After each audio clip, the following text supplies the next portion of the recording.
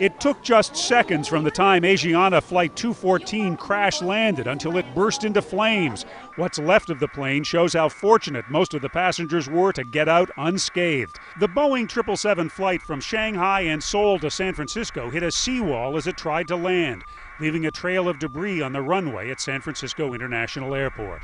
All of a sudden the plane was coming down. It's coming down pretty hard.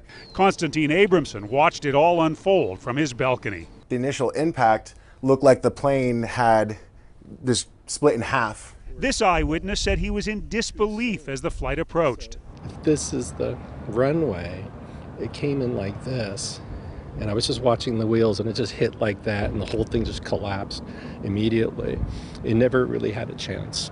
Passengers got out using emergency slides.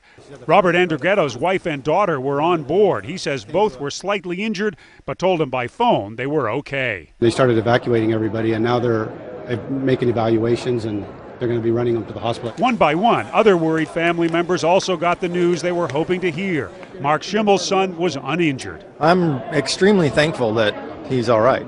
But late today came confirmation that some on board did not survive. Yes, San Francisco Fire Chief Joanne Hayes-White. There are 2 fatalities associated with this incident. At least 80 passengers were sent to area hospitals. There are still few answers as to what caused this crash. On recordings released this afternoon, air traffic controllers radio the pilot. 214 Heavy, emergency vehicles are responding. We have everyone on their way. Immediately after the crash, all incoming flights were diverted away from San Francisco. The investigation is only now beginning into how a seemingly uneventful landing went so horribly wrong. 2 of the 4 runways here at San Francisco International Airport have now been reopened to air traffic. Officials here are still trying to account for all of the 291 passengers aboard the flight. John Blackstone, CBS News, Millbrae, California.